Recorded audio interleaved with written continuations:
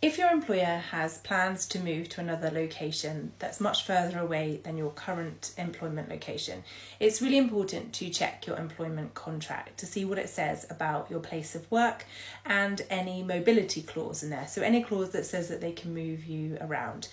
Now, even if there is a mobility clause which says that you can work anywhere, for example, in the UK, it may not be reasonable still for your employer to require you to move. So it's not necessarily the case that because your contract has a mobility clause, your employer can just make you move. Sometimes employers will tell you this, that they have the right to do this. But if it's not reasonable in the circumstances to move you, then the chances are your position will become redundant and you would be entitled to a redundancy payment if you've been employed for more than 2 years.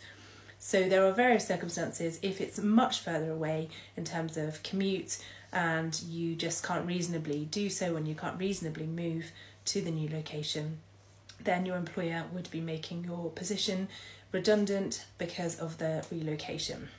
Hopefully this helps, but if you have any specific questions about your own circumstances, then do not hesitate to get in touch.